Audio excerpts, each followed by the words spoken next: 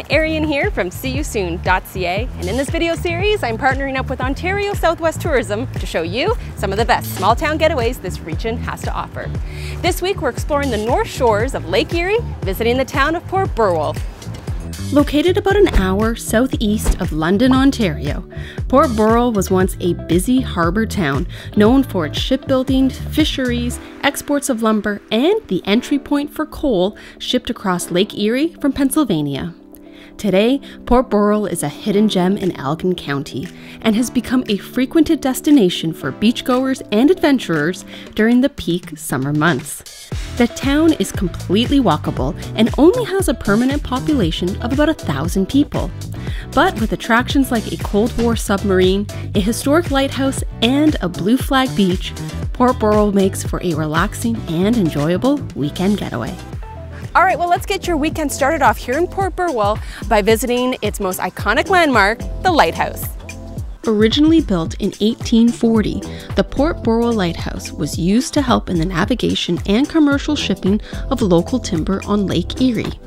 Standing 13.7 meters high on top of a hilltop, its light was visible for 19 kilometers. It is the oldest wooden lighthouse on the Canadian shores of Lake Erie and one of the oldest surviving lighthouses in Canada. In 1962, it closed and was left vacant for 2 decades. Years of neglect led to deterioration and the prospect of tearing it down. But in 1986, the lighthouse was instead reconstructed. Some of the original timber and many of the same original tools were used to rebuild the lighthouse. And today, visitors can climb to the top and admire 360-degree views of the area.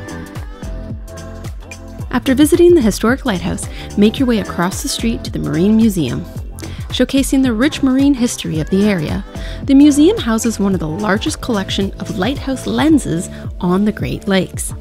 There are also intricately detailed model ships, artifacts recovered from Lake Erie shipwrecks, a huge assortment of tools, harbor photographs, and local historic artifacts dating back to the 19th century. For lunch, head back across the street to Aunt Tammy's Off the Hook restaurant. Known for their pizzas and fish and chips, this family-friendly restaurant offers classic Canadian cuisine in a casual setting. It's a popular spot in the summer months, and oftentimes you can even enjoy live music on the weekends out on the patio. After lunch, it's time to get active, so head to Otter Be Here for some paddling. Run by Jan and Jack, Otter Be Here offers canoe and kayak rentals, plus drop-off and pickup service along a 30-kilometer stretch of the Big Otter Creek. Starting just south of Heritage Line in Richmond and stretching all the way down to the mouth of Lake Erie, paddlers can enjoy a quiet and tranquil experience. Thick tree coverage spans either side of the river, and the sandy bottom means there's no risk of hitting any rocks. As you weave your way down the river, you'll feel like you're far removed from the nearby towns. Occasionally, you'll spot various wildlife and pass under bridges, but for the most part, it's just you, your kayak, and the surrounding nature. For accommodation, spend the night at Grey Gables B&B. Owned and operated by Jim, a longtime Port Burwell resident, this heritage home is within walking distance of all the major spots in town. There are 6 rooms equipped with queen beds, ensuite washrooms, air conditioning, and fireplaces. All the rooms are located in an addition that Jim built himself, which won an Architectural Conservancy of Ontario award for renovating a building in a manner which enhances its original historic architectural style. After settling in to Grey Gables B&B, head to Izzy Schooners for dinner. Specializing in seafood, this family-friendly restaurant is a favorite amongst locals and visitors. The menu offers up local fish, wraps, sandwiches, and burgers, including the impressive King Grilled Cheese Burger. They use 100% natural and locally sourced meat, plus their veggies are always fresh and local when in season.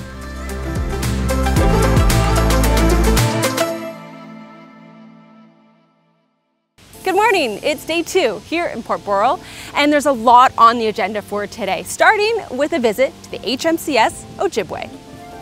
Stretching 90 meters long and sitting 5 stories high, this Oberon-class submarine served in the Royal Canadian Navy and Canadian Forces Maritime Command. Named in honor of one of Canada's largest groups of Indigenous peoples, the HMCS Ojibwe was in operation between 1965 till it was decommissioned in 1998. It carried out top secret missions during the Cold War, many of which can't be shared to this day. Visitors can take a guided tour of the submarine and learn about the crew that called this place home, what life was like aboard the submarine, and even what it took to get the submarine from Nova Scotia to Port Burwell. It's one of the most unique attractions you'll find in southern Ontario and gives you a glimpse into Canadian naval history. For lunch, head 1 block over to Simply Scoop's ice cream shop. Serving customers since 1995, this local treasure offers up burgers and fresh-cut fries, using ingredients sourced as locally as possible. Make sure to leave room for dessert though, because what Simply Scoops is best known for is, of course, the ice cream. There are 48 flavors of hard ice cream and 24 flavors of soft ice cream to choose from, plus frozen yogurt, sundaes, and milkshakes. Now, if you're having a hard time choosing what to get, then indulge in an ice cream flight, which gives you 4 flavors to enjoy. And lastly, head to the beach before wrapping up your time in Port Burwell. A very popular destination in the summer months, the Port Burwell East Beach draws visitors from near and far. It's designated a Blue Flag Beach, an internationally recognized distinction, indicating that the beach is clean, is managed sustainably, meets safety and accessibility requirements, and has excellent water quality. So, soak up some rays, enjoy the water, and start planning your return visit. Well, that's all the time that I have here in Port Burwell.